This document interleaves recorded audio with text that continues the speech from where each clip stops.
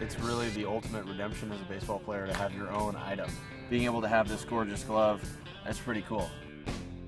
CJ is a guy who likes to use multicolored gloves. He was really one of our first guys. We made him a navy glove and a red glove with navy trim. The 1796 is the glove that the CJW is based around. It's just a little bit longer on the fingers, so you can really create a deeper pocket.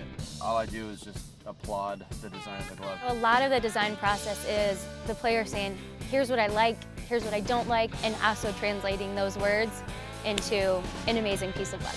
Game glove is a really typical pitcher glove when pitching comes this way and this way. Grip is important for him, so this is a way he closes. This one is a 1796, a quarter inch bigger, and this is 12 inch.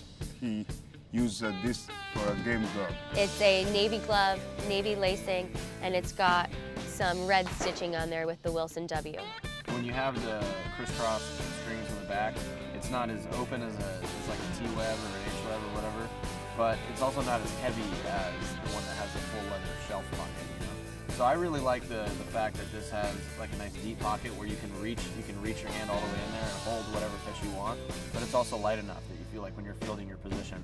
I think if you're a Major League Baseball player, you gotta aspire to customize whatever you can, because it's really your personality, you know, it's your brand out there. I do like to stand out in the crowd just a little bit.